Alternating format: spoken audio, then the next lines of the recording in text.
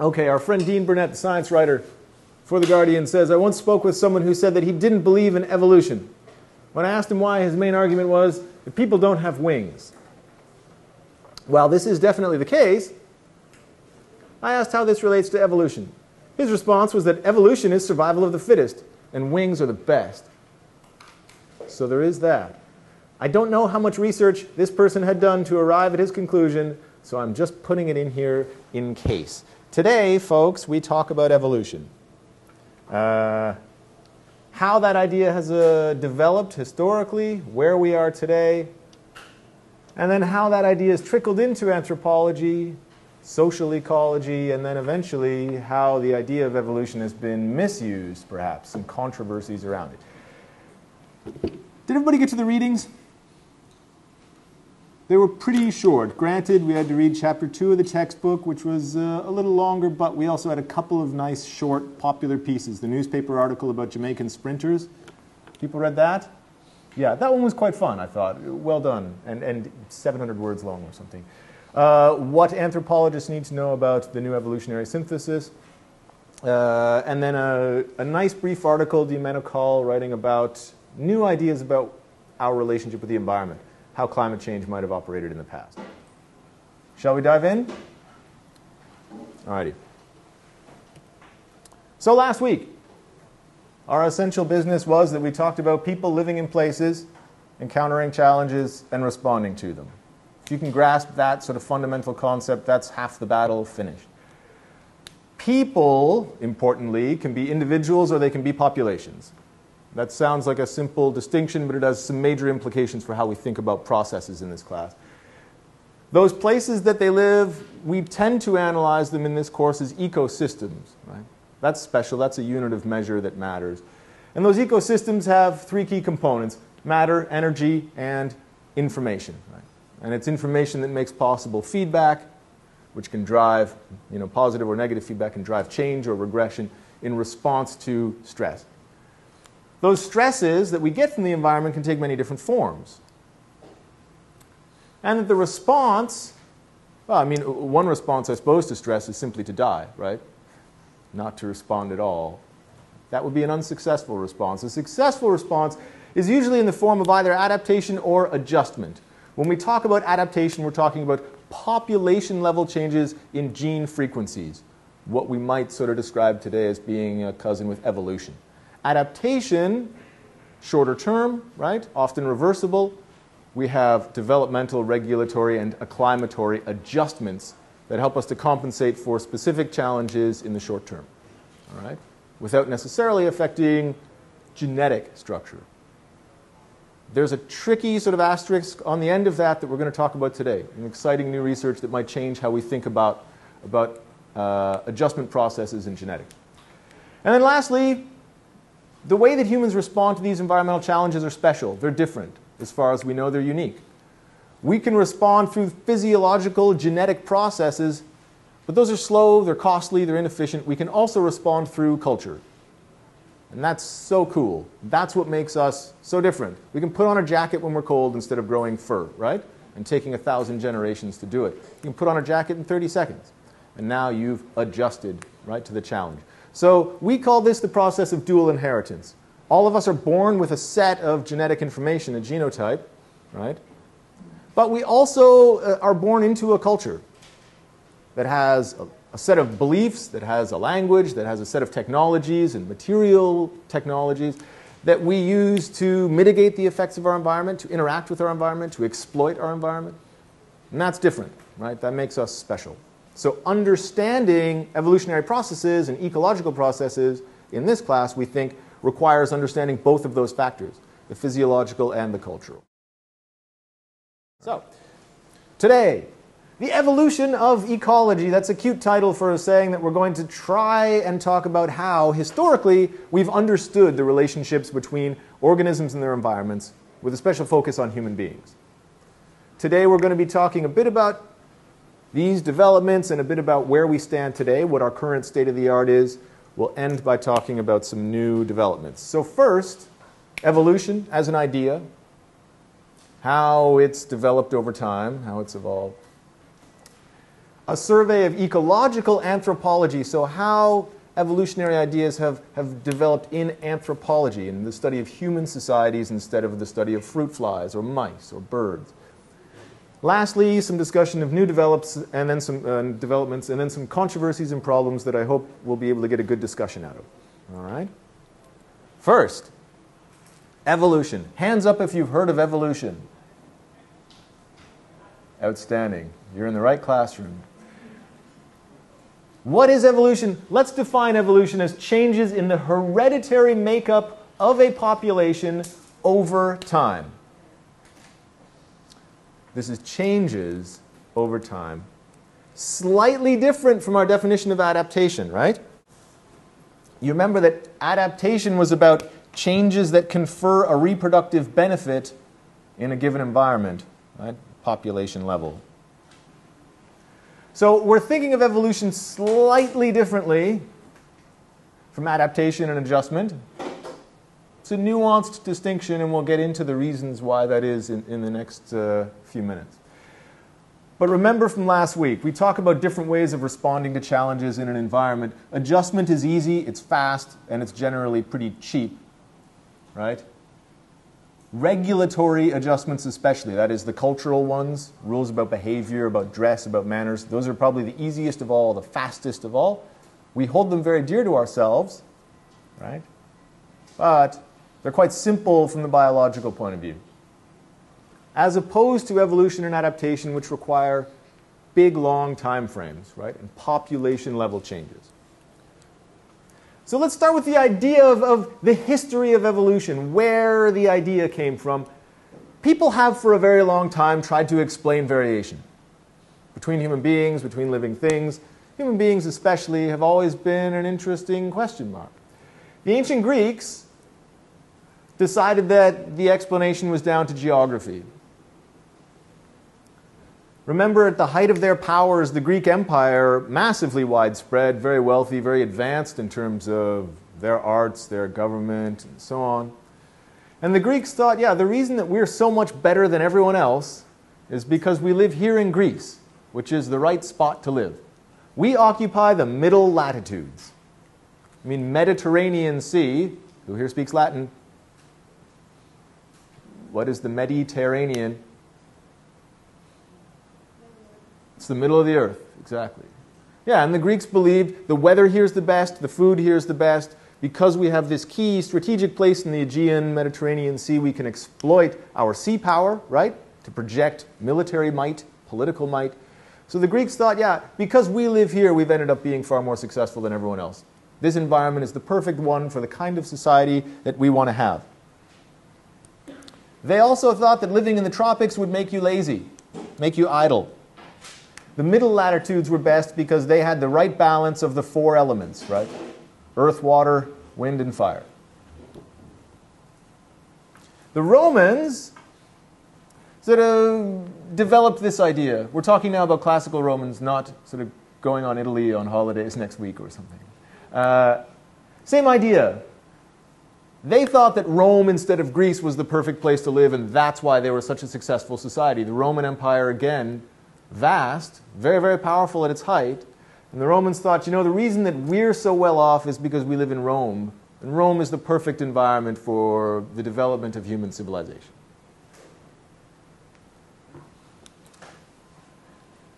They extended this to start applying some of these environmental theories to other people. They said the reason that people over there are like this is because of their culture. One example, they thought that the Germanic tribes, the people from the north, were strong but lazy, disorganized. If anybody's been to Germany recently and been to Italy recently, you'll see the irony in that. Germany is many things, but it's not disorganized, right? And so they thought, again, this idea of living in the correct band of latitude was going to allow you to develop differently and better than others. In classical Arabic culture, we're talking about antiquity here again. In Arab antiquity, there were two sort of sets of ideas about what influenced human development, human behavior. One was cosmological or astrological, what we would call sort of horoscopes, essentially, today. What dominates human development? Well, your stars, right? If the sun and the moon and the stars are sort of smiling upon you, then you'll develop nicely. So there was that sort of stream of thought. There was a second that took very seriously this question of geography, especially what we would now call zoning, essentially. In other words, where's the best place to build a city? How close should a city be to water? Does having certain types of vegetation around you make your city more successful? Make the people there more mild-mannered or happy or healthy? And this is getting into some very modern ideas. But the presence of, let's say, malarial parasites near stagnant water, things like that. Right? The Arabs took this a step further by applying some of their ideas about geography and location to their own medical beliefs, right, about human health, wellness. The Arabs applied to a humoral system. They adhered to a humoral system. The body has 4 humors, which correspond with the 4 elements, right? And that those 4 humors have to be in balance in order for you to be healthy. And that those humors will respond to your environment in ways that are better or worse for your health, your development. It will govern your behavior. And unsurprisingly, most scholars in Arab antiquity said, yes, where we're living right here is the best place. That's why we're so advanced. And again, in antiquity, Arabic culture, miles ahead of many of their neighbors in certain fields of endeavor, and they looked upon themselves as being quite serene, quite developed. And it was because of where they lived, right?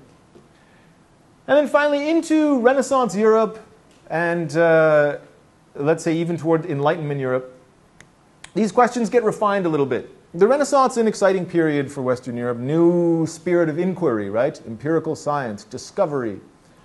People are moving out of the local and into the global. What starts happening during the Renaissance is that European explorers are getting out and encountering new peoples who are very different from them. Different languages, different physiology, different anatomy, different beliefs. And they start seeking explanations to that. I might suggest, in a certain sense, this is the beginning of anthropology. Missionaries, soldiers, explorers, going off, encountering new people, finding them fascinating and exciting, writing stories about them, books about them, and then coming home and sharing those with the people back home. There was an exploitive and destructive side to that, which we'll talk about at great length in this class. But to a certain extent, this is where we start really taking seriously the idea of cataloging and maybe hoping to explain differences between peoples all over the world. And I'm friendly towards the Renaissance folks. I think they did good work. They were keen on being a bit more sophisticated. They rejected some of the Greek and Roman ideas about geography being exclusive and instead started to embrace the idea that maybe culture gives us some means of buffering our environment. Culture can be a tool to respond to where you live.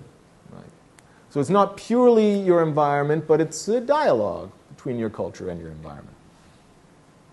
That was a nice step forward, I think, and then we took 2 great big steps back, ironically, in the 18th century, back in towards sort of this question of latitude. People have heard of Baron Montesquieu? No? Great thinker, polymath of the French Enlightenment, who, when he started thinking hard about human development, human variation, and geography, said, well, obviously, the best place in the world to live is France. Humans are uniquely adapted to thrive in France. And everywhere else that people live, they're doing badly because they're not living here in Paris like the rest of us. Sort of represents a 2,000-year leap backward to some of these ideas, considering that they got so many things right during the Enlightenment. But we see the beginning of some important ideas here, right? One of which I would call sort of an inherent bias, right? Or ethnocentrism. We're familiar with the term ethnocentrism?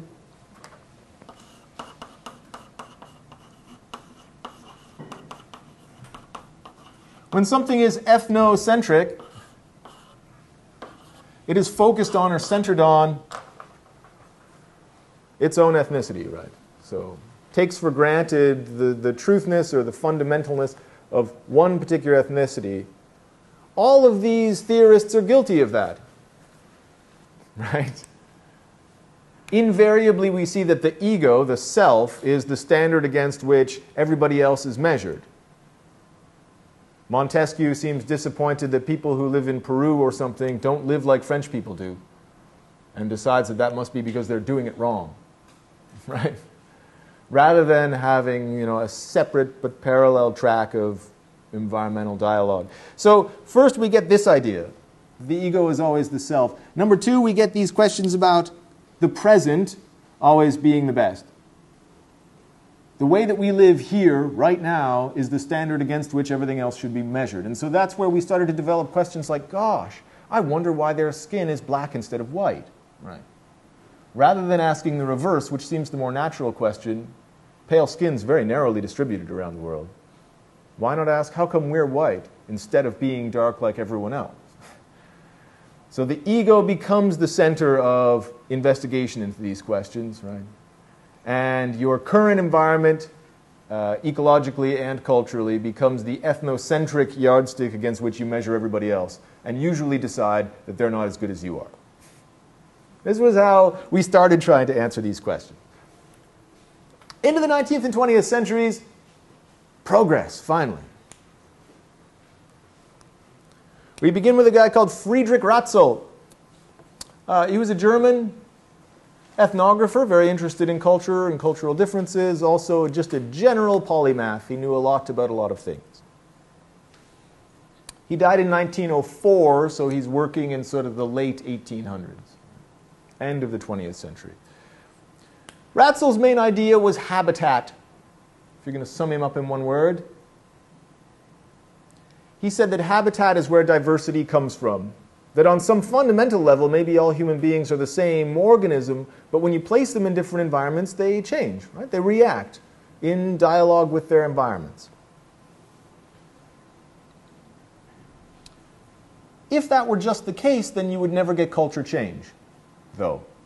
Especially in the late 1800s, we don't really have sophisticated ideas about climate change, paleoecology. So how do you explain that culture changes? Surely we don't just adapt once to our environment and then stay that way forever. Yes? What does he mean by habitat? Habitat as the environment in which a human being lives. Cultural and geographical environment where a human lives as being the key source of diversity. Habitat is what makes human variation happen. All right? And he says, culture change gets caused by migration. That's what makes people different. That makes variation spread and diffuse. Cultural diffusion and physiological diffusion happens when people move from one place to another. So you're born here, and you become uniquely shaped by this environment, and then one day you walk up and move 1,000 miles away, start a new family, and then that's where we introduce change. People from one habitat get into conflict with each other. They have wars, they have ecological crises or whatever, and then they move somewhere else, and that spreads the great sort of variety around the world that we see today. He still had some of these hang-ups about environments producing certain types of people that strike us today as being a bit racist. He was convinced that, for instance, people in the mountains, they're quite stable. Right? The societies there are nice and even-keeled, whereas people in the tropics, they're lazy. Right? So it's not hard to see where some of these are going, some of these ideas, and we'll talk about that a little bit later. But he's starting to at least try to formalize a big-picture theory about how humans end up the way they look today. We then move on to Thomas Malthus. I'm sure people have heard of Malthus. Yes? All right. He's one of these guys who's so influential that he's been turned into an adjective.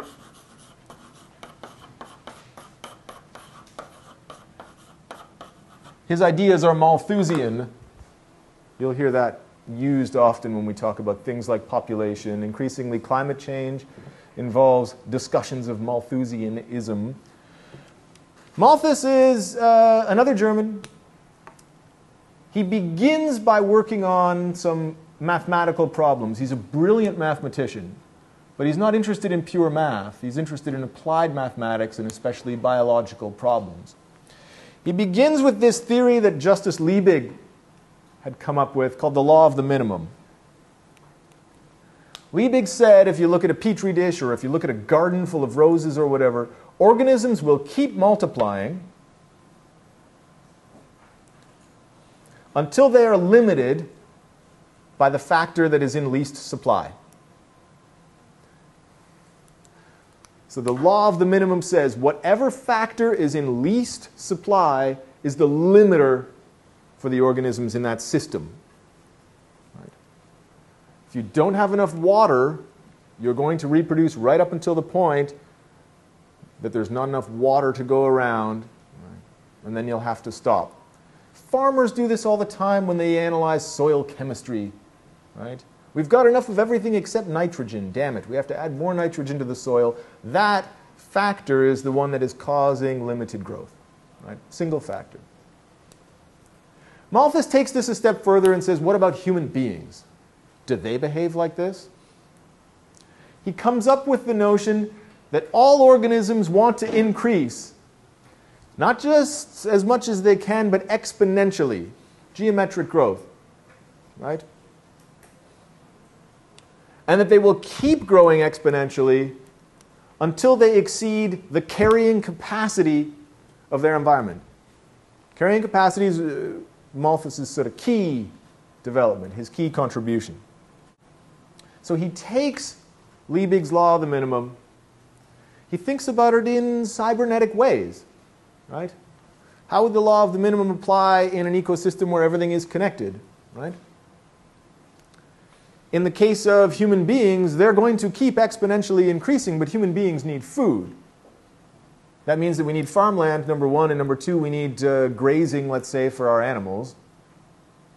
So in the case of a human culture, then perhaps the limiter on our exponential growth is how many acres of grass we have.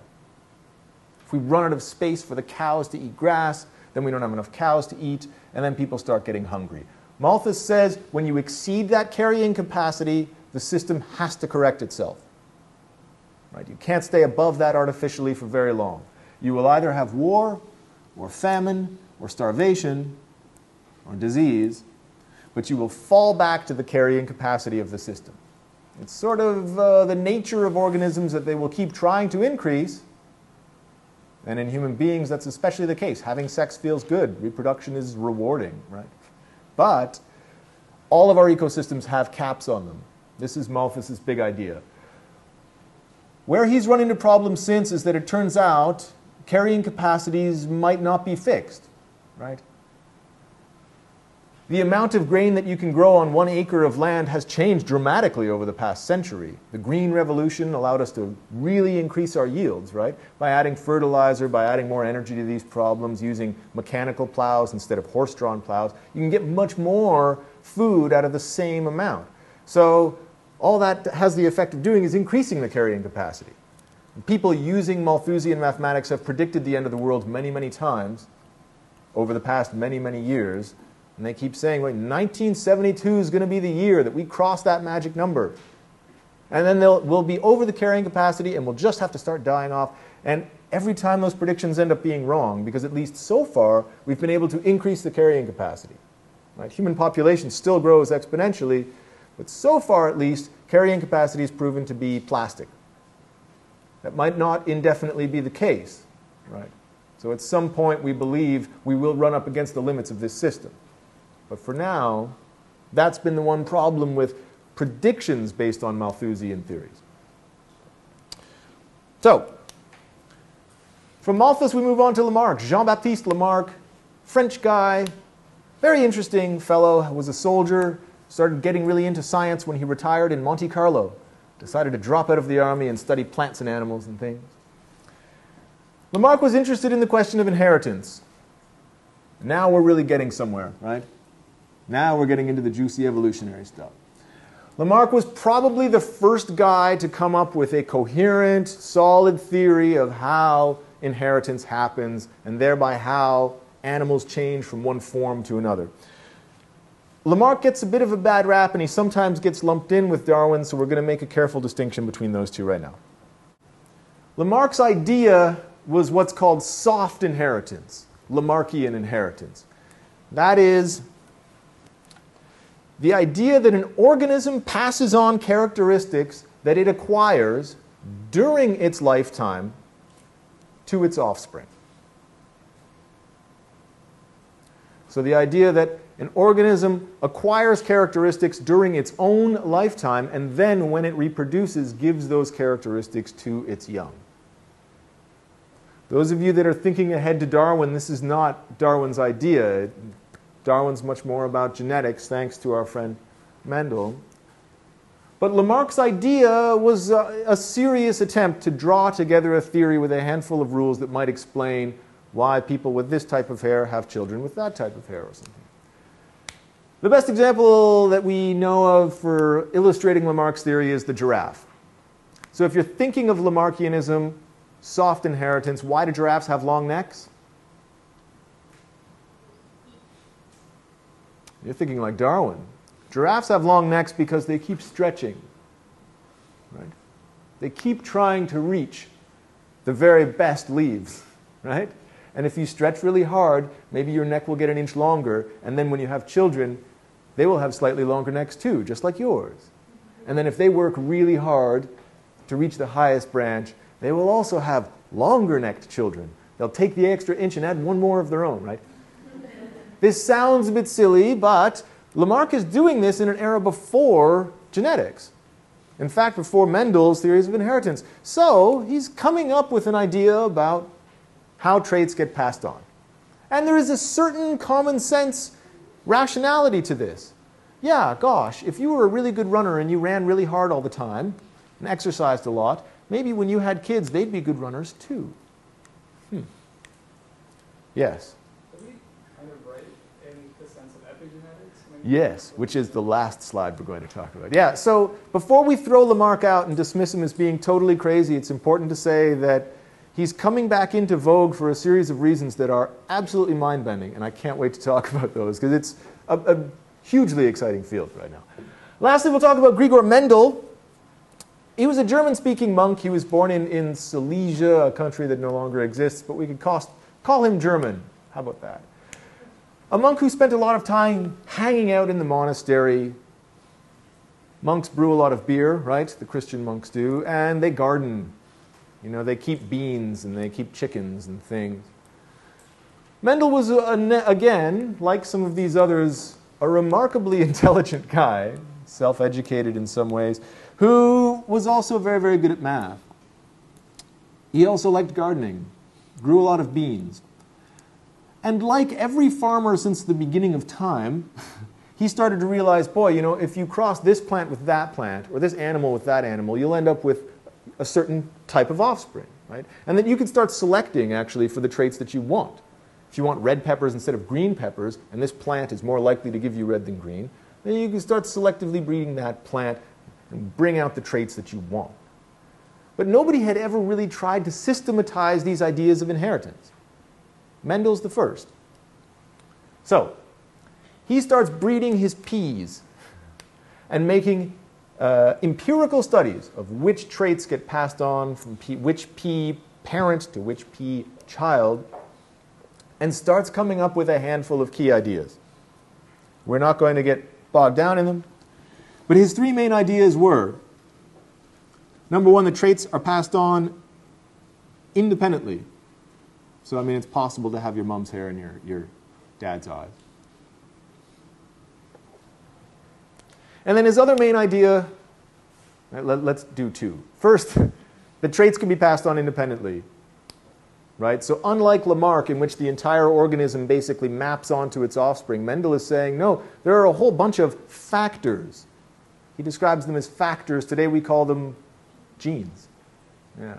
There's a whole bunch of factors. You could take some and leave the others. So if your mom has red hair, you might or you might not. You could get her eyes but not her hair, for instance. So there seems to be more at play than just a simple reproduction. There's a picking and choosing of these factors. And then number two, there seems to be some sort of pattern of dominance and recession. This is where the idea of dominant and recessive traits comes from. Thank you, Mr. Mendel. He gave us the idea that some traits can skip a generation, right? That some traits tend to overwhelm others. Brown hair is dominant, blonde hair is recessive, and so on. So Mendel really changes how we think about this. For all of his efforts, he was sort of lost. This was very controversial work at the time, and his work was sort of buried for decades. When people started to rediscover it, they realized he was really onto something. Obviously, his ideas start to replace those of Lamarck for now, though tricky to say how exactly. After that, Uncle Charles, our friend. This is one of my very, very favorite pictures. This is a page from one of his notebooks. If you can read this, I don't know, it's a bit blurry. He's sort of jotting down in his notebook, I think. And then he draws sort of the entire tree of evolution. This is sort of an idea that Darwin came up with one day. You know, here's a thought, he says. Maybe everything evolves. We take his ideas now for granted so much that it's hard to understand how absolutely revolutionary this was. And, at the same time, how really simple Darwin's theory of evolution by way of natural selection is when we boil it down to the key principles. All right? So, things about Charles Darwin. He's an animal nut, really into birds. Did a whole bunch of research on mussels, like not flexing mussels, but like mollusks. That was how he sort of cut his teeth as a scientist, studying differences in mussels on the shorelines of England. Fathered whole piles of children. He had a huge family, which is interesting for a man who's an evolutionist, right? He also took part in a handful of these huge scientific expeditions, right, where he got on a boat and sailed to all corners of the world for years at a time. When he went on his first big journey, he brought a couple of books with him. Number one, he read a lot of Malthus, right? He was influenced by our friend Malthus. His ideas of carrying capacity, exponential growth. Right? The other thing that he read a ton of was geology.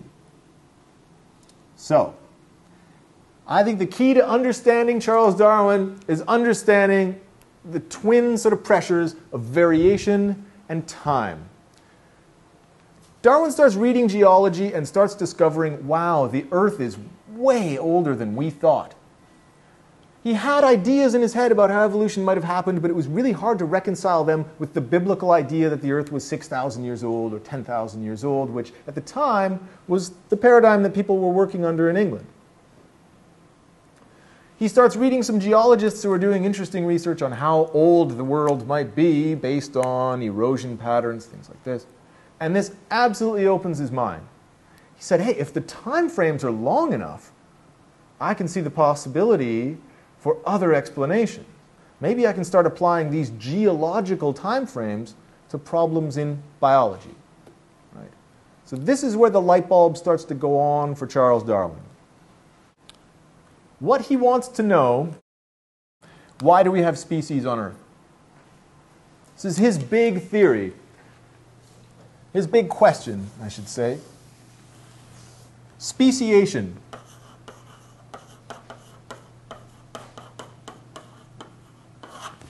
Remember last week we talked about the definition of an individual. What is an individual?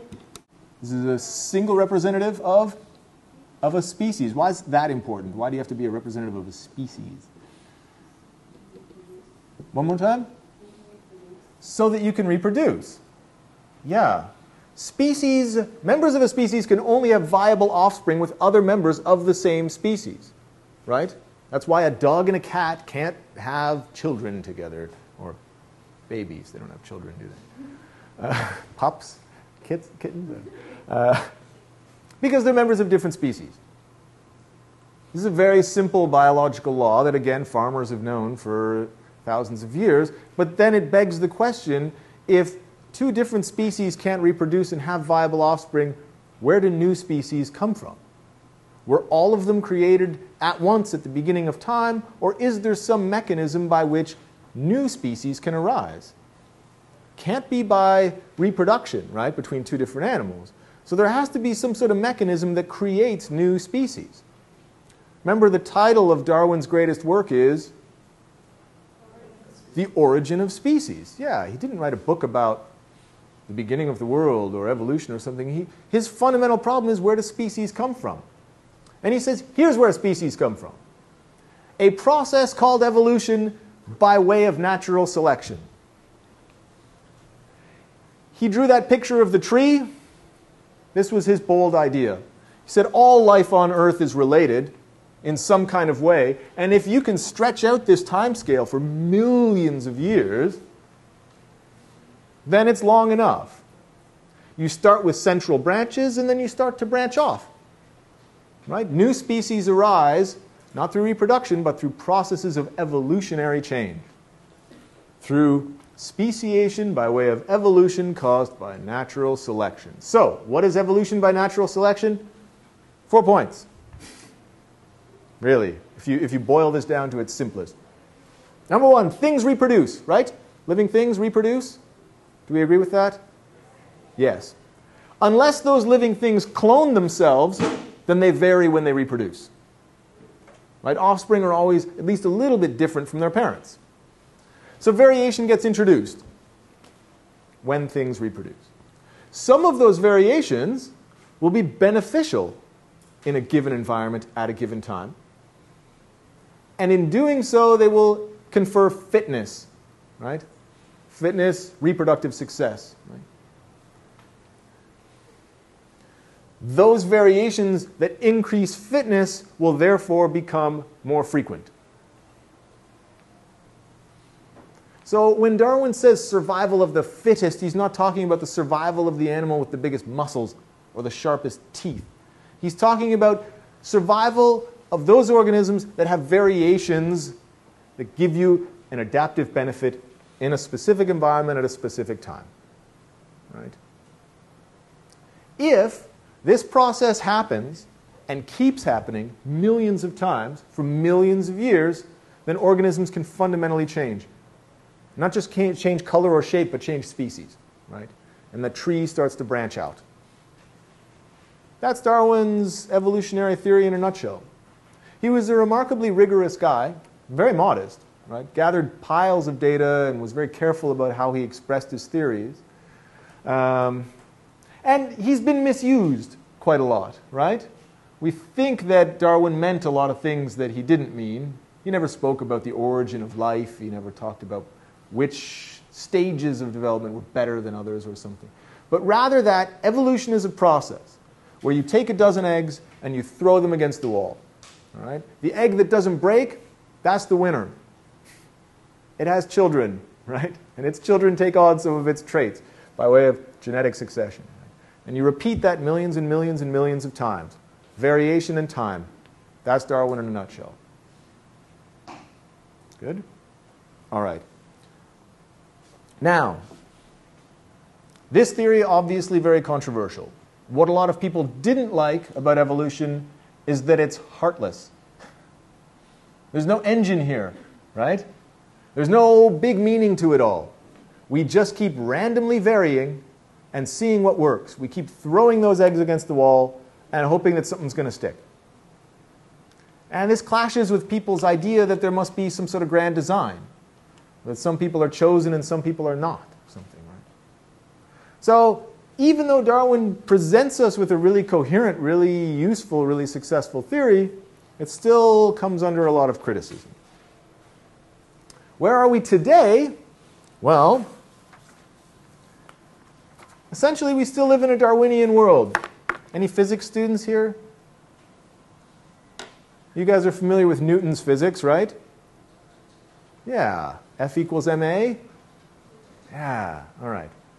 A lot of Newton's key theories, a lot of Newton's understandings about how the universe worked were supplanted by people like Einstein, who told us we live in a relative universe, not a clockwork universe. And then later by quantum theory. But Newton still works. We still use him, right? It's basic Newtonian physics that lets airplanes fly and cars drive and things. And so by way of metaphor, we might say the same thing about Darwin. A lot of his ideas have been refined and changed. Some of them have been thrown out altogether. But the big picture, variation, right, time, those are still in place. We still use Darwin's theories today. it's still a really powerful tool for understanding how people come to be different, how organisms respond to their environment. All right? In sum, where evolutionary theory stands at the moment, you could give it, let's say, 4 bullet points. Here's what we believe. Number 1, all populations vary. 2 possible ways, though. You can vary by way of random mutation, which was what Darwin had in mind. You can also vary by way of recombination, right? By way of certain mutations coming back and meeting others in the reproductive process. Right? Number 2, all populations want to increase. Thank you to our friend Thomas Malthus. Yes, all populations want to increase exponentially to the limits of their environmental constraints. These days, we take that for granted. Experimentally, this is very easy to do now with microscopes in a petri dish, right? Start a culture and watch it grow until it fills up the dish or it eats all the saline that you have available for it or whatever. Number 3, the best adapted phenotypes will be selected for under a given environment.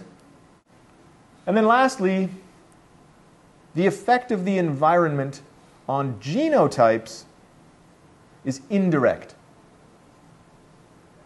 So that's what we break, for instance, with Lamarck. The giraffe does not have a long neck because it tried to stretch its neck out, thereby developing long neck genes and passing those on to its children. Not how it works, right? The environment doesn't act at that level on genetics. Again, this has been complicated very recently in ways that are endlessly fascinating, so we'll talk about that at the end. In terms of other sort of themes that are emerging now, we're starting to appreciate just how slow evolution is, and that it might also operate in what we would call punctuated equilibrium.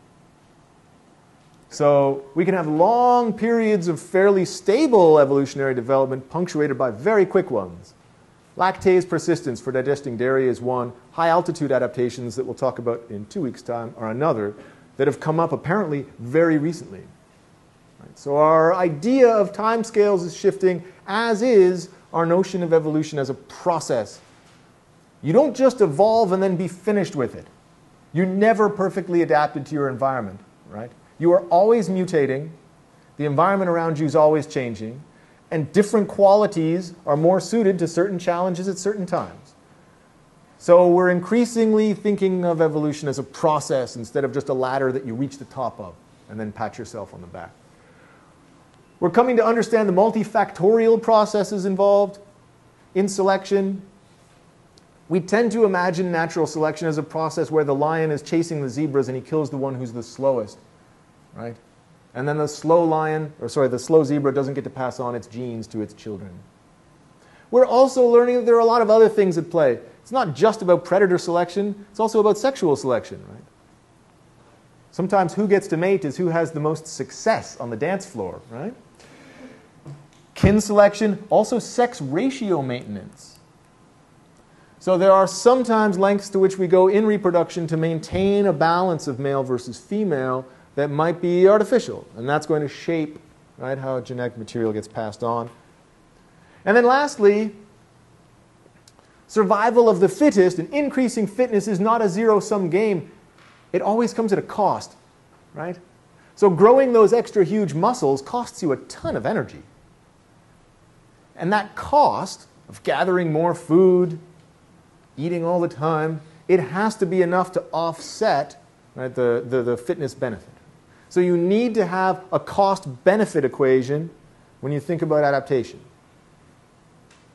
Right. And that sometimes adapting to specific environmental problems comes at a cost that's too great, right, in order to get passed on. Okay, that's where we are today. Now let's talk about ecological anthropology. This is what we all do in this class, right? So now we're going to do a quick survey of 4 different key thinkers in anthropology who have applied some of these human environment ideas to understand problems of social anthropology. We're going to start with our friend Julian Stewart. That's him on the right. The man on the left, I think, is a Shoshone elder from the western United States. And that's the people among whom Stewart did a lot of his research.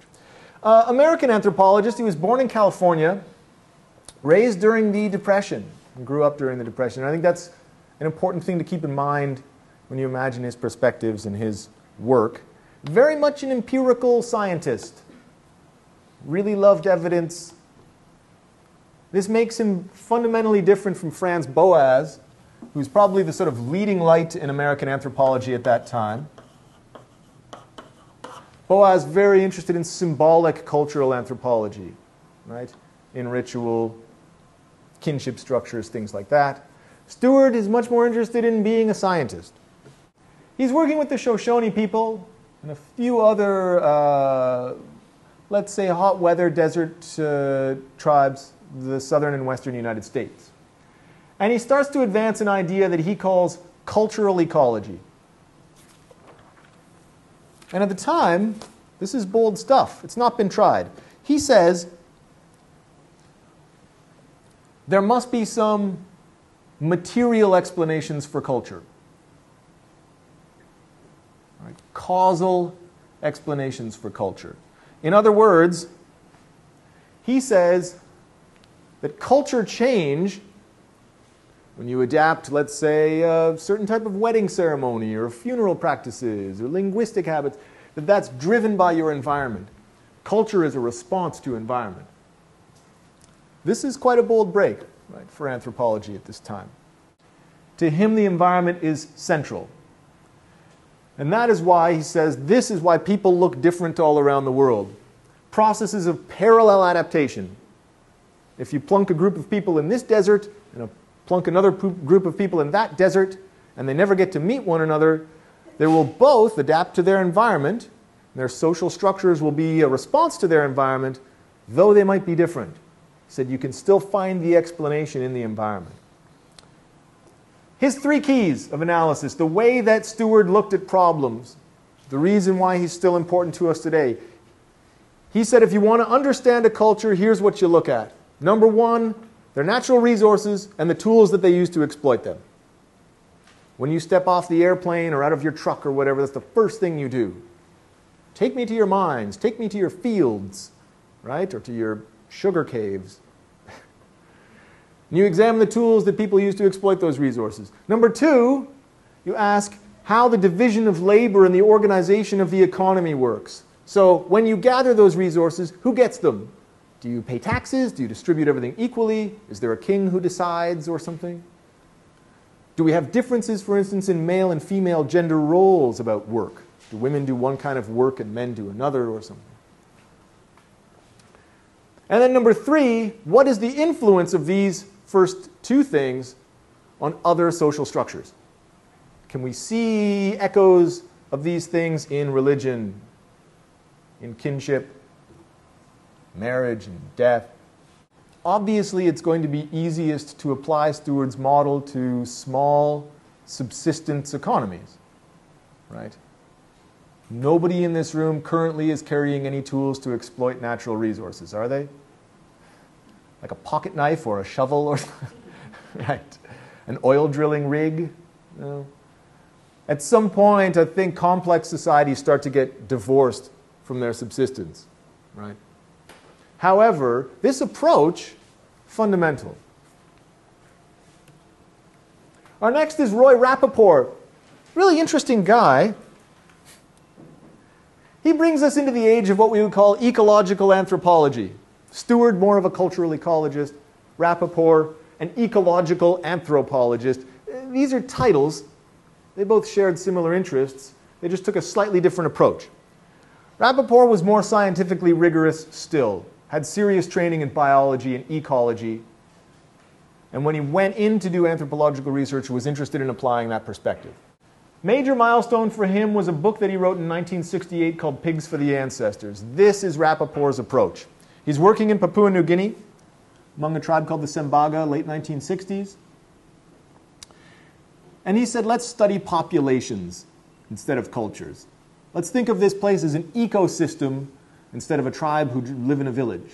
Right? I'm going to put on my ecologist's hat and consider this population in their environment. He wanted to look, as the ecosystem approach dictates, at relationships, right, between actors in an environment. The relationship that he was especially interested in between humans and pigs. Pigs, very, very important in New Guinea, right? For food, for wealth.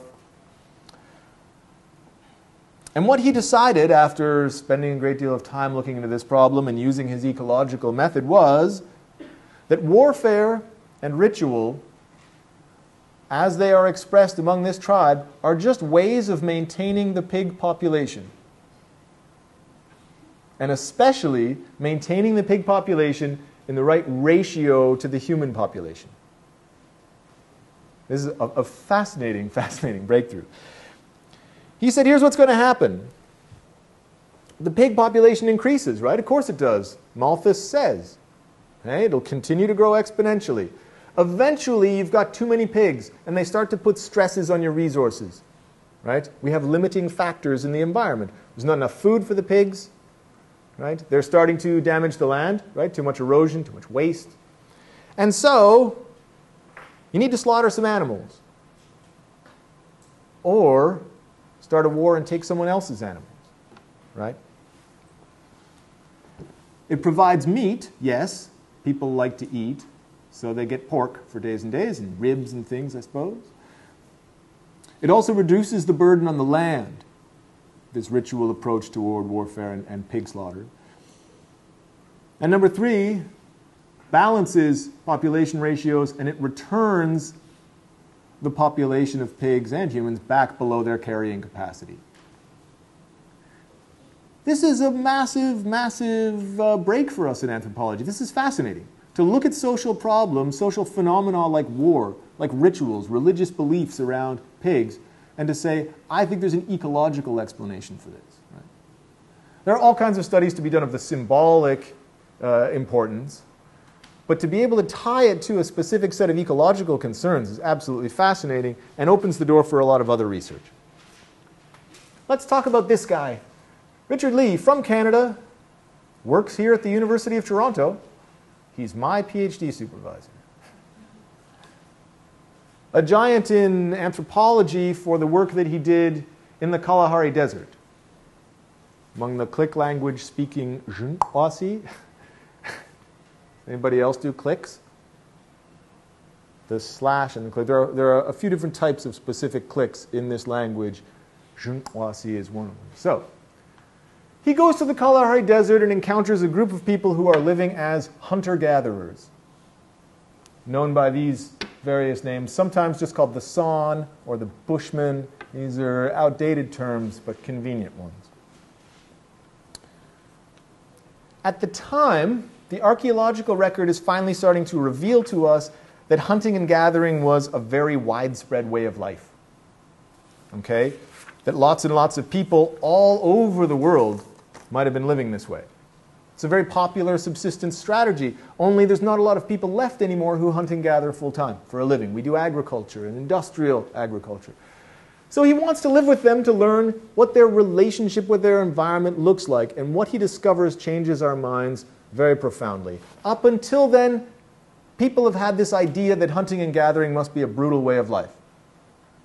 Right? This goes all the way back.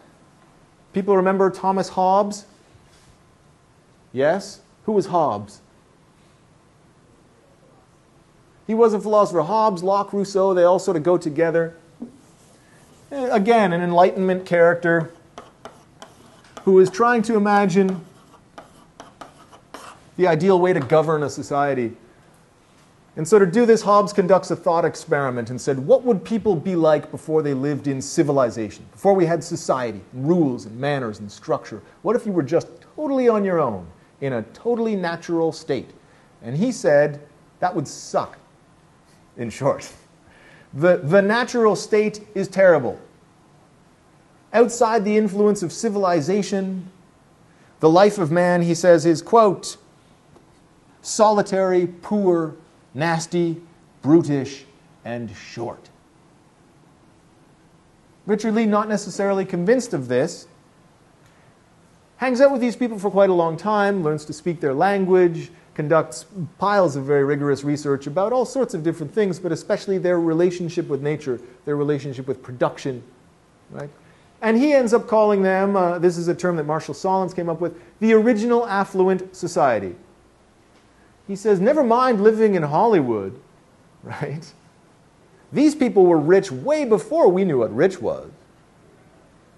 So one of his key discoveries is that in this society, in order to gather all of the stuff that they need to survive, the average member of this tribe works 15 to 20 hours a week.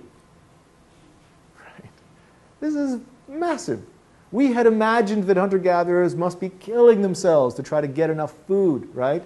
That it must be terrible. People would be miserable and competitive, and instead he finds the exact opposite. The huge variety of edible plants, nuts, seeds, fruits that make up their diet, as well as meat. He finds women are actually contributing more to subsistence than men are. On a daily basis, they're gathering more calories for the community than guys are. Right? That the division of labor, highly egalitarian. There's no cash, there's no structure, right, in terms of hierarchies. People share and share alike. And that, in fact, the cultural value that they impose the most is modesty.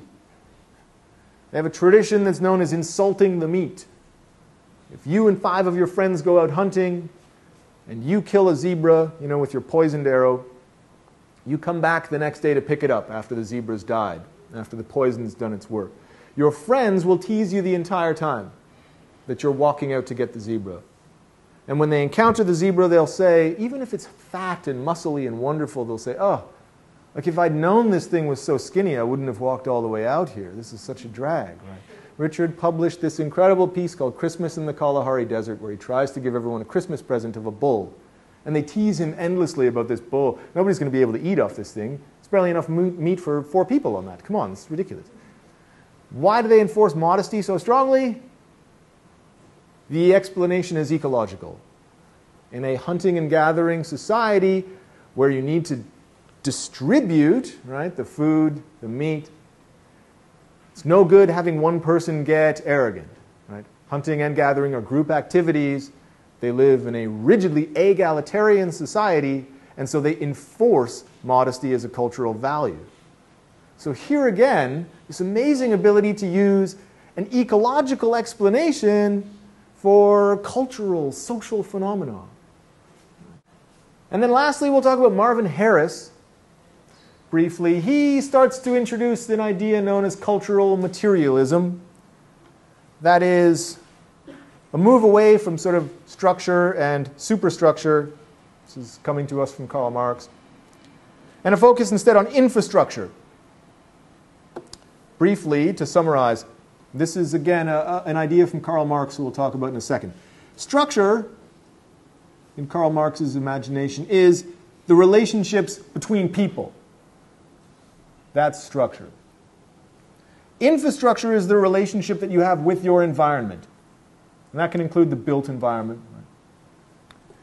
Superstructure is the relationship that you have with ideas. So, laws, morals, symbols, religion, even. And Harris said, forget the first one and the third one. Infrastructure is where it's at. That's where you're going to find the interesting stuff.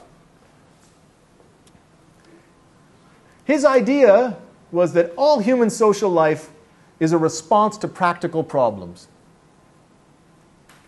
And never mind the abstract and the vague and the symbolic. Find the problem that's being solved. That's where you get your answer, he said. He was especially interested in diet, had a thing for food, and he was especially interested in diet and religion.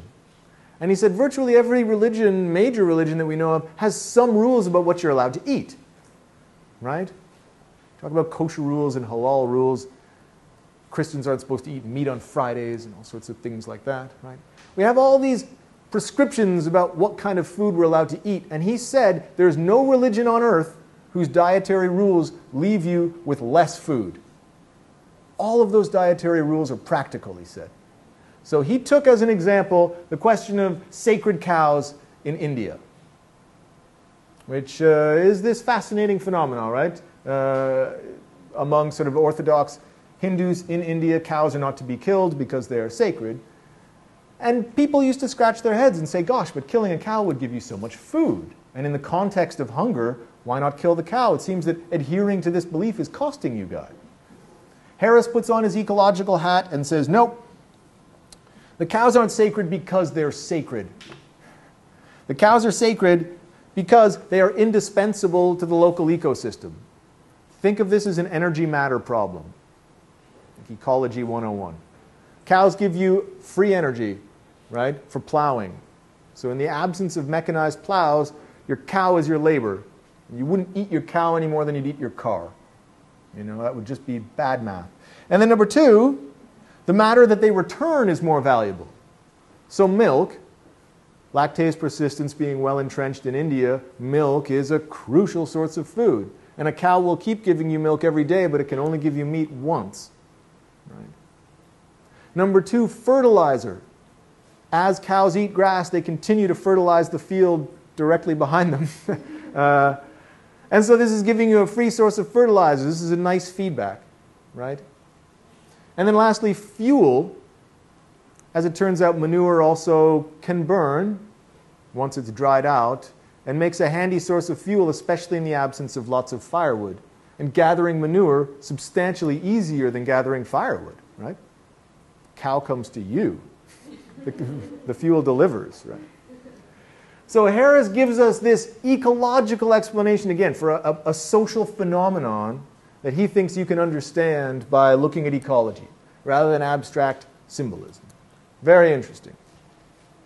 In terms of where we are today with ecological anthropology, there are a few new directions.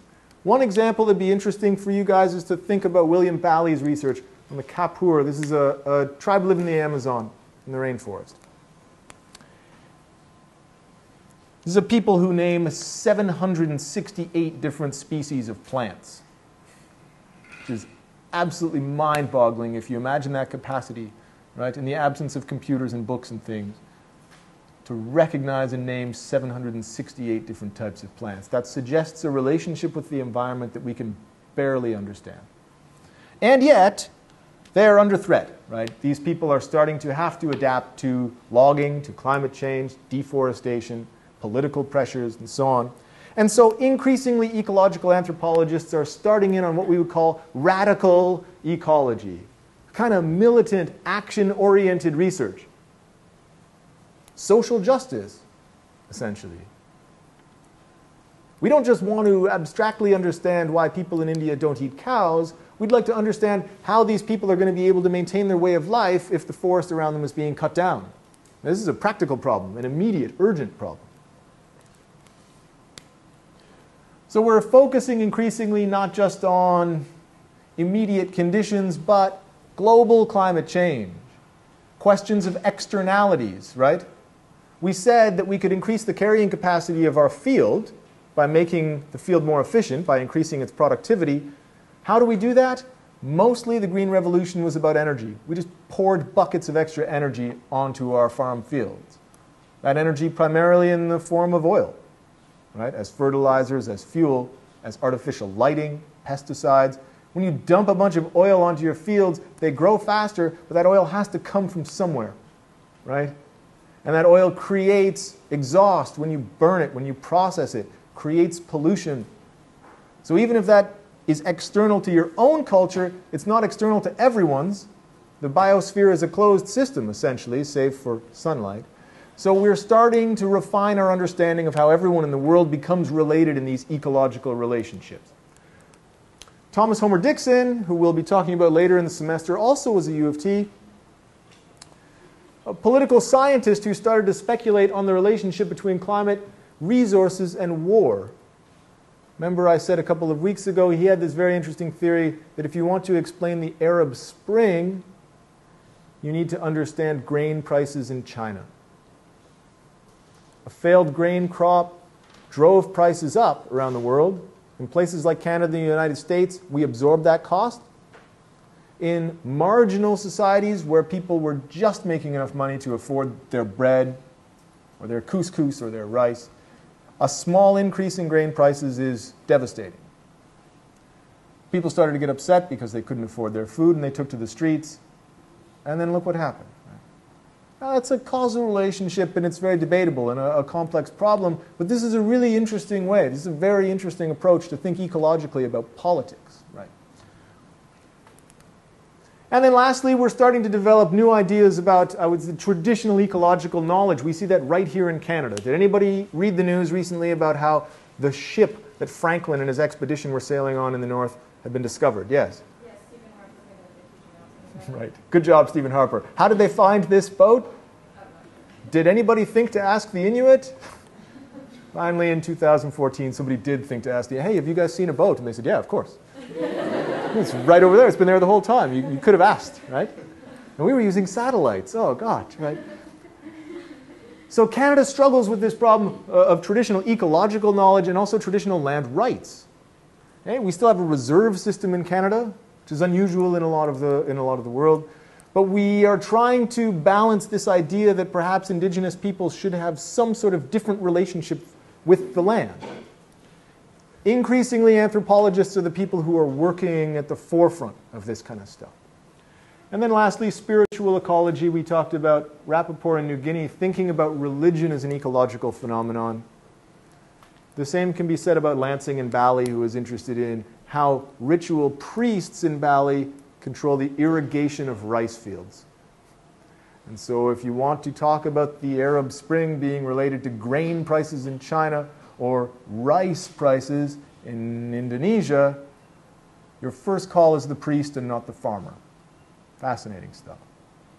So this is where we are today when anthropologists start thinking about the relationship with people and their environments. All right? Now let's talk about some new developments and some old problems. First, the question of epigenetics. I'm so excited to talk about this. This is fascinating. And you guys are so lucky to be in university right now at the cusp of a really exciting time. Number two, we'll talk about the question of social evolution. People have tried to apply Darwin's ideas to all kinds of things. We spoke earlier about this kind of ladder of development, about the idea that people who live in Paris must be the most evolved people in the world because they look and act and think the way they do. So how's that concept been used and misused over time? The natural conclusion of some of those social evolutionary theories is often racism and the misuse of some of these concepts about evolution.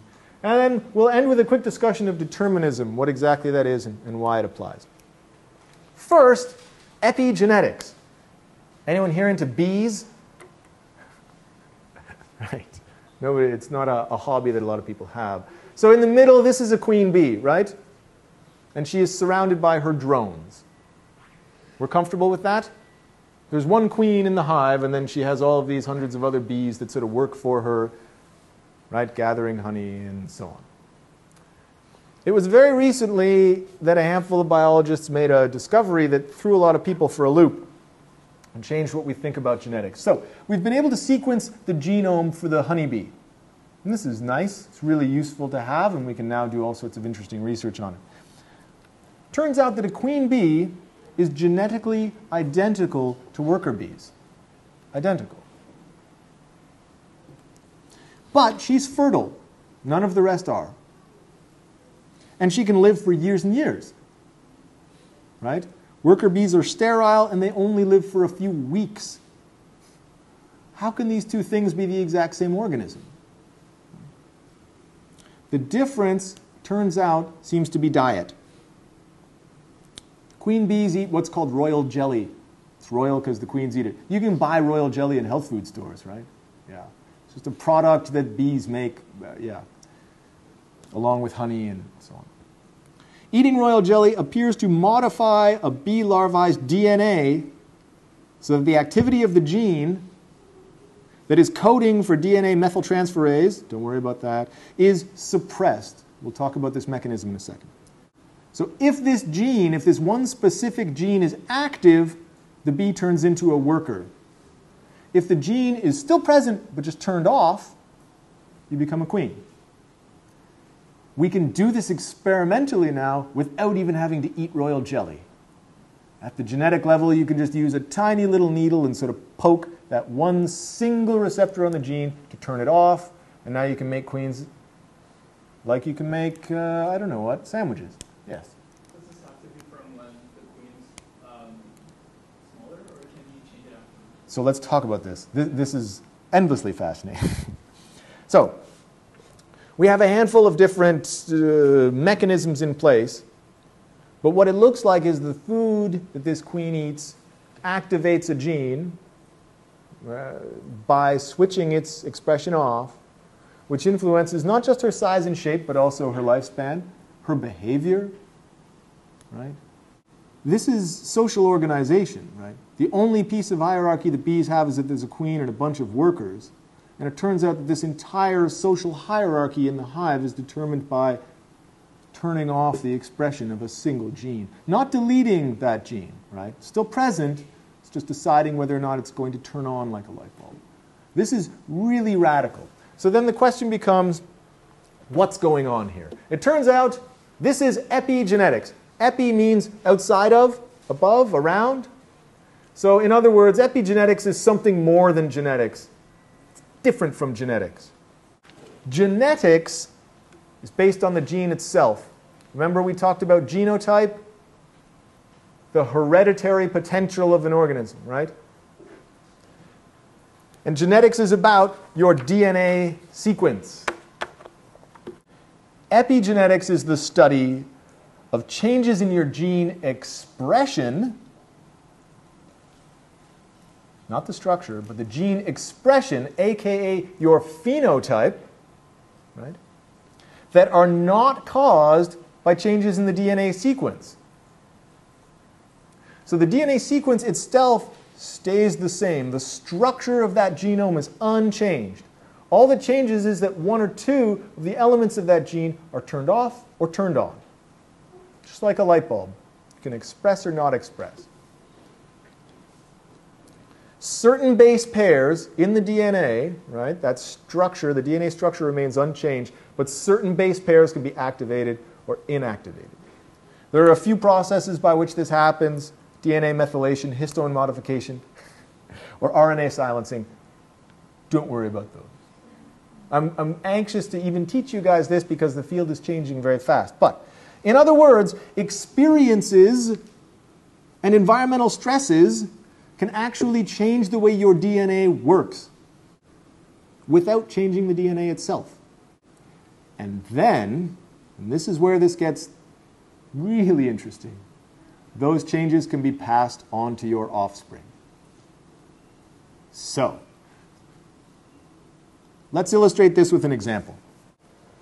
Has anybody heard of the Dutch hunger? Good. All right. History students will have heard of this. Towards the end of World War II, Holland was occupied mainly by the Germans, right? The Nazi occupying army. During the winter of 1944, food was very, very scarce. The Germans had blockaded things, right? The Allies weren't able to get in tons of food. And because of the fact that the Germans had started to lose ground on several fronts, I mean, by 44, the war's nearly over, right? The supply lines into Amsterdam, into Holland, to bring in food are dwindling. So, it was also a particularly bad winter. People start dying off. About 4.5 million Dutch people are affected by hunger during this winter, and about 22,000 of them die. The rationing was extreme. So people were surviving at first on 1,000 calories a day. By the end, by February of 1945, the ration was down to 580 kilocalories per day. It's starvation rations. This is a tiny amount of food, right? A quarter, maybe, or even a fifth of the daily requirements for an adult. Now, the fact that this is happening in Holland is important, interesting to us as researchers. Holland is a first world country, right, that keeps good records. All of these people who are living during the Dutch hunger have medical files. They go to the doctor. They have ID cards, right? We know exactly when they were born, their height and weight. And so now we have a cohort of people who have survived extreme hunger. Repeating these studies in other places is difficult because there's chronic hunger in some parts of the world. And then you can't isolate a single famine event if you live in a place where famine happens every 3 years or something. So the Dutch hunger has become this fascinating research problem because we have such wonderful data about it. Right? And we have this nice, tidy sort of cohort of people who all experienced this same starvation across the winter of 1944-45. So, University of Amsterdam and Southampton University started sort of looking into this, and they found that children whose mothers were pregnant during the famine. Okay, so if you were in utero in the winter of 44, then when you grow up, you're going to be smaller than other people, be shorter than average. That doesn't seem too surprising, does it? I mean, you're nutritionally starved. That sounds like a developmental adaptation to me, right? A developmental adjustment, sorry. Low calorie, so you want to be lower stature in order to reduce your adult calorie load, and so this is an adjustment. We also found that people who were in utero during the Dutch hunger were more likely to have bad health. Diabetes, obesity, heart disease, even maybe mental illness like schizophrenia. What really blows our minds, what we're still trying to come to terms with, is the fact that the children of those children are also shorter than average. Now I want you to put on your Darwin hat, your Mendel hat for a moment, and try to understand this. Remember, these children are in utero, they're already conceived. You might be 6 months old or something, a second trimester fetus, when your mom becomes quite hungry. Not enough food. By then, you're already conceived, right? Your genes are set. You've inherited everything that you're going to inherit from your mom and dad at this point, genetically. So why should your mom's grandchildren be short? Because their grandmother didn't get enough food to eat while their parent, was in utero. So what it seems is that experience of starvation, that environmental stress, can cause epigenetic changes, that it can silence or activate certain base pairs of the genetic structure of the DNA, and that those changes can last. We used to think that everything you got, everything that was your genotype, that you would pass on to your children, you got from your parents, right? It turns out increasingly that maybe phenotype can be inherited too. And that your experiences, even after you're born, as an adult, your experiences can have ramifications for your gene and for your children. You're asking about time. When does this have to happen? What's interesting, it appears that it doesn't have to happen in utero. And that in fact, epigenetic phenomena, silencing or activating of base pairs, increases as we get older. We would call this a sort of time-sensitive drift. The older you get, the more likely it is for certain base pairs to sort of get switched on, switched off, because you're accumulating more experiences. This is starting to ask us some mind-bending questions. What aspects of your behavior today are going to influence the health and well-being of your grandchildren?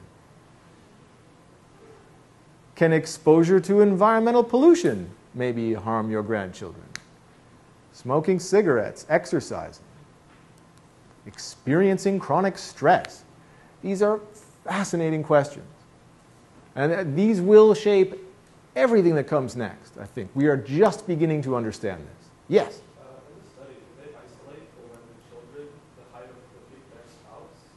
So if they're shorter, they look for shorter spouses? Right, yeah. Was there a social selective pressure? The question was, did this study select for the height of the spouse of the child in question? Yes, it did. So even given the controls and controlling for things like social selection, the grandchildren of Dutch hunger, pregnant women, were still shorter than expected, right? Given what we would anticipate from their genotype, they expressed a phenotype that was too short, even though Holland, on average, is the tallest country in the world. Right? Rich diet, lots and lots of milk and cheese and stuff when you're very young in Holland. So, this seems to be persistent. When we do mouse studies, we're finding that you can make epigenetic changes last for 4 generations. So increasingly we are learning it's not just about the DNA. This is exciting for us as anthropologists. It turns out the environment must matter too. And you can actually inherit your grandparents' life in genetic ways. Yes? So is only the first generation that expresses the difference epigenetic, or every single generation after the first generation still epigenetic? Yeah, so the question is it only the first generation? So the children that were born, right, during the hunger, are they the only ones? As we said, in mice, and most of the research right now is happening in mice, we can push it out to 4 generations that these epigenetic changes will last. So is the structure still the same as the grandparent, but it's not expressed, or is it Correct. different genetically? No, the genetic structure is unchanged. This is what's impressive, right? So you, for instance, having blue eyes instead of green eyes, we assume that that's an actual genetic change. We could compare your genes with your dad's and find that they are different. What we're finding now is that even if you inherit identical genes from your father in certain areas, we can turn those genes on and off. So this is not about deleting or changing the genes, rather just flipping the light switch. Finding a base pair that controls something and turning it on or off. As we say, there's a few different mechanisms through which this can happen, and we're just beginning to understand it. Yes? How about sickle cell anemia? You're going to have to wait until November. All right. But that is a brilliant question, yes. All right, let's end this up.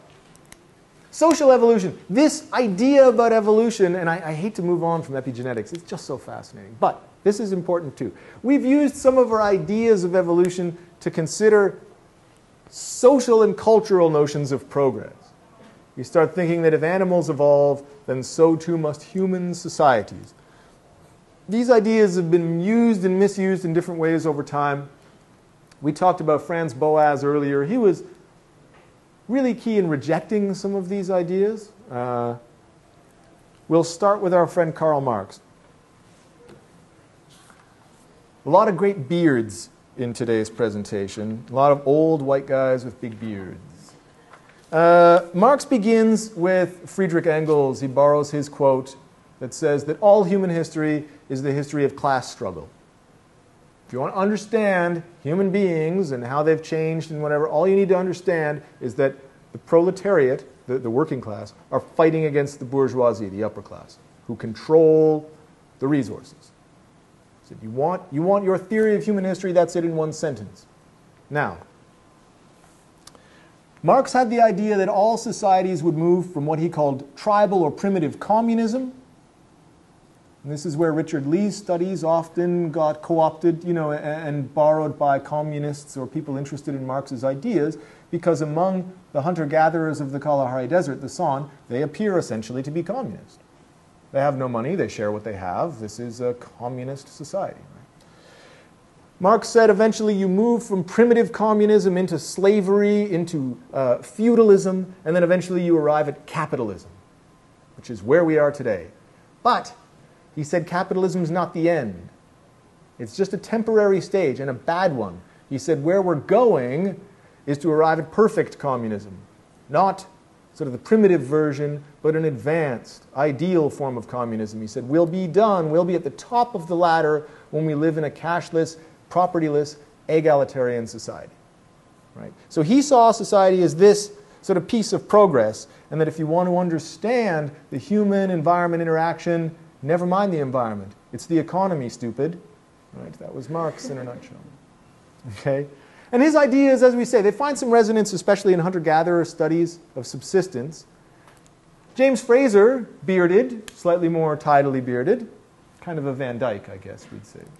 He was British, interested in mythology and in the history of knowledge, theories of knowledge, and wrote a book called The Golden Bough in 1890 that was a huge bestseller, very influential. The idea of the Golden Bough was that he wanted to look critically at all religions and all forms of knowledge and decide how knowledge changed over time in different societies. This was controversial at the time because he included Christianity in the mix, and he was living in England, right? And he wrote this in 1890, a time when the church was still very much in control. And he decided to think critically, think empirically about Christianity as well. And a lot of people were offended by that. It's all well and good to talk about other religions, scientifically, but come on, Christianity is different from that. Fraser's idea was that societies progress from magic to religion to science. So, unsurprisingly, given the track record of the Greeks, the Romans, Enlightenment Europeans, who do you suppose he figured was at the top of the developmental ladder? People who looked exactly like him, right? That progress is the history of everybody else in the world trying to eventually end up looking like England in the 1890s. The scientific revolution, here we are on top. And eventually those other cultures will just evolve like we did. Best of luck everyone else, right? And then the last person I'll talk about is Francis Fukuyama. He's still around. No beard that I know of. Has been publishing quite recently. Still active. He wrote an essay that turned into a book some years ago, became very influential, and that book was called The End of History. And Fukuyama's argument in The End of History was that we're at the end of history. This is it now. Doesn't mean that things are going to stop happening. It just means that Fukuyama considers history to be a story of progress, kind of like Karl Marx, where civilizations are evolving to better and better forms of government. Different and more different forms of social organization, until they arrive, he says, at which form? The Western liberal market democracy. So that's the one, essentially. If you get a government that looks roughly like the United States or Canada, you're there. You've hit the top, and there's nowhere left to go. So the old story of wars, of exploration and conquest, conflict, that just won't apply anymore, because now we've all arrived at the end of history. Eventually, everyone on Earth will just become a liberal democracy with a capitalist open market like ours, and history will be finished. Again, notions of evolution, right? Thinking that this is a straight story of progress. We see some of these leftovers of ethnocentrism, right? The idea that the ego is the yardstick that you measure things against. When Fukuyama talks about everybody wanting to arrive at this stage of liberal democracy, I think, man, based on having been to the Kalahari with Professor Lee, I would much rather live like those people do. 20 hours a week? That sounds nice, right? Getting along with your neighbors, taking it easy, eating a healthy diet. I mean, one of the things that Lee finds in the Kalahari, no cavities, right? No dentists, no cavities, right? Virtually no chronic disease. You have 70, 80-year-old men out trotting around.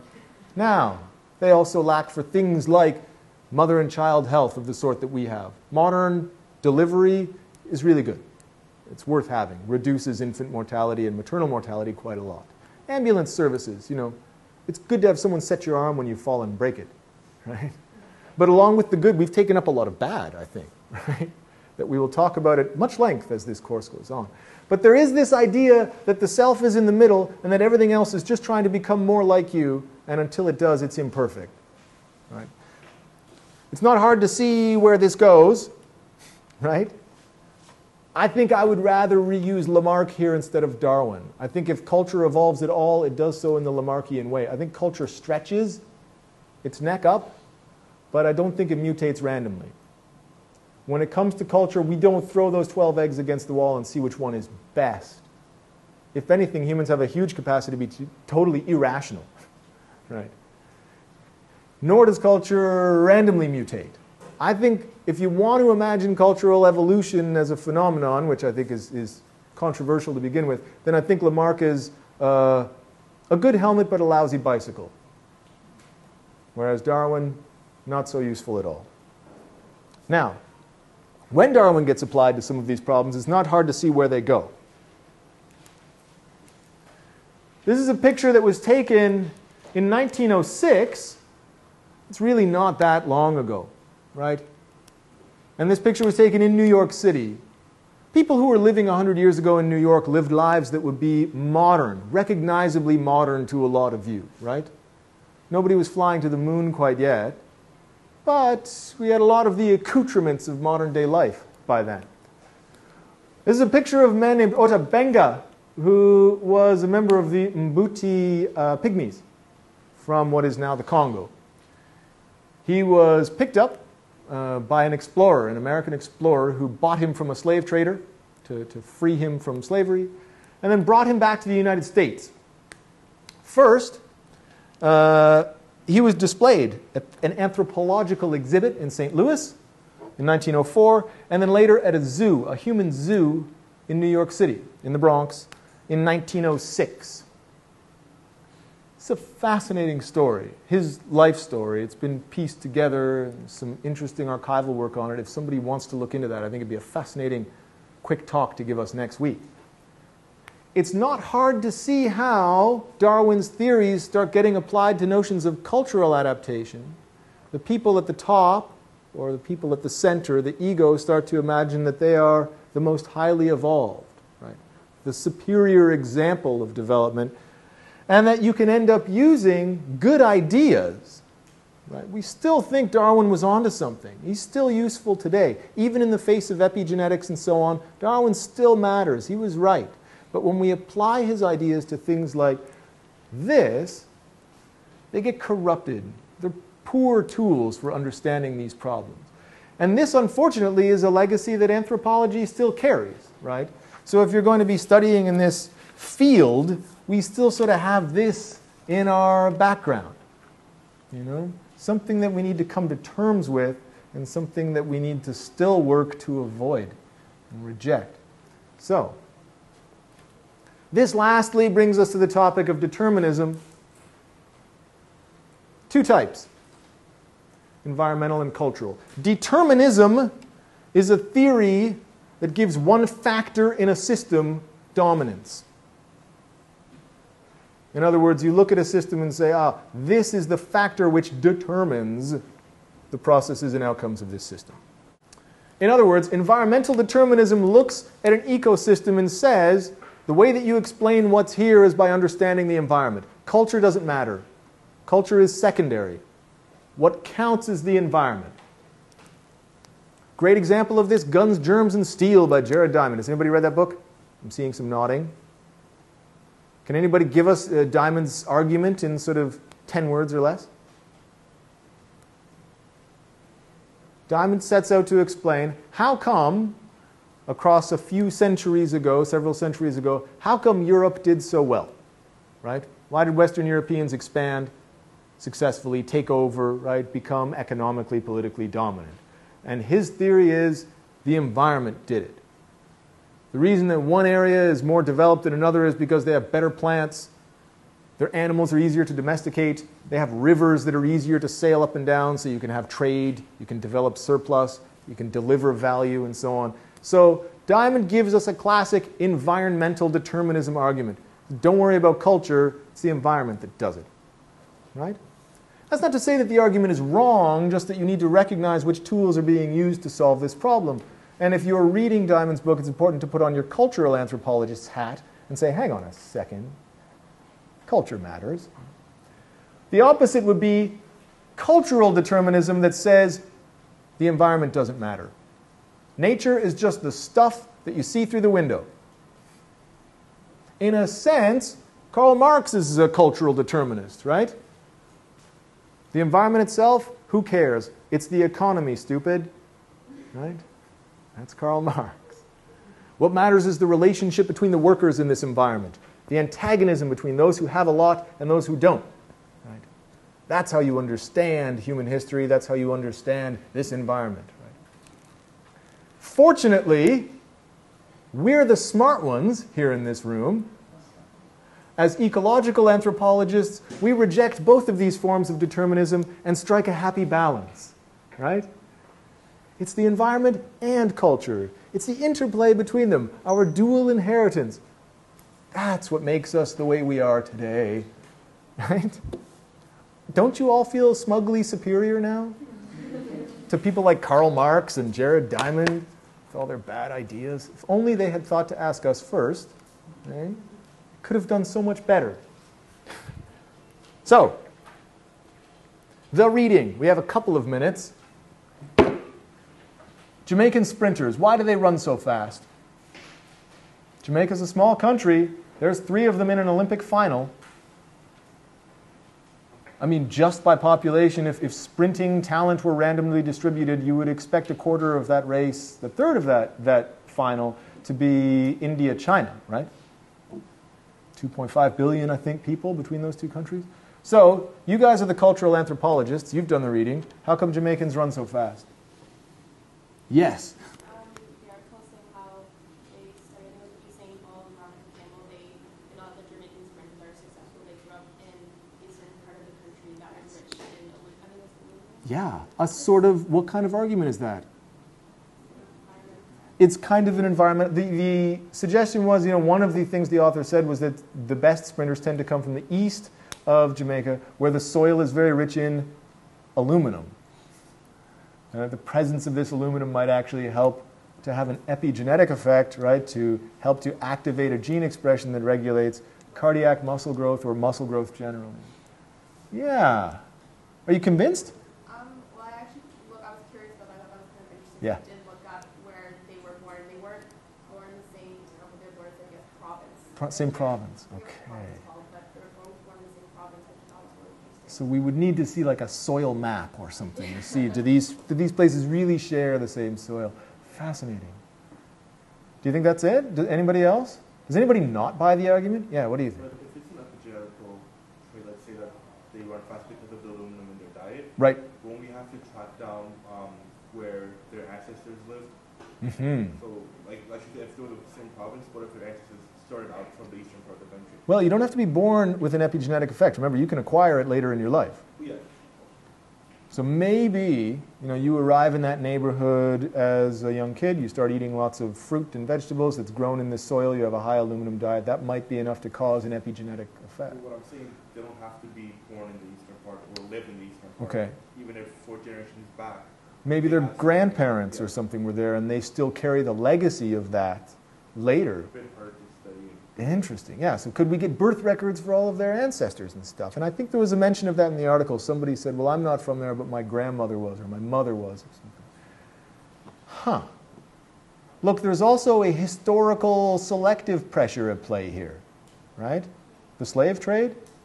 And this was another one of the arguments that essentially this was a massive artificial evolutionary bottleneck, that people went to West Africa, took the strongest, fittest people that they could, and then stuck them in a boat, essentially starved them, abused them until many of those people would die, and the ones who survived arrived in the New World, either the Caribbean or the United States. And so this essentially had the effect of being like a giant predator, being like a giant famine or something. It was a selective pressure that winnowed out people who were less healthy, less robust, or whatever. And so maybe generations ago, the slave trade ended up selecting for people from West Africa who had certain of these qualities that end up coincidentally making you good at sprinting, right? Muscular development, robust health, bone structure, who knows? That's kind of a compelling argument. I find that interesting. The one that wasn't touched was culture. I think in Canada, if you grow up as a kid who has like really great anaerobic capacity, a lot of fast twitch muscle, you don't sprint, you play hockey. Right? Jamaican kids grow up wanting to be Usain Bolt. And if they go and do well at sprinting, their parents are proud of them. If you win the 100-meter dash, at high school in Canada, your parents are sort of like, hey, good for you. I think maybe we underestimate culture in that article, but I think it's a great example of how you guys could write your final papers. All right? Considering a few different factors and a specific problem. So, biology, the environment, and culture, they all interact. And the more we learn, the less we know. Exciting times to be you guys. This is changing so fast. One thing that does seem certain, anthropologists are getting it right. Hey, keep involving culture and the environment together. Consider genetics and epigenetics. Consider the influence of structure on how humans act, how we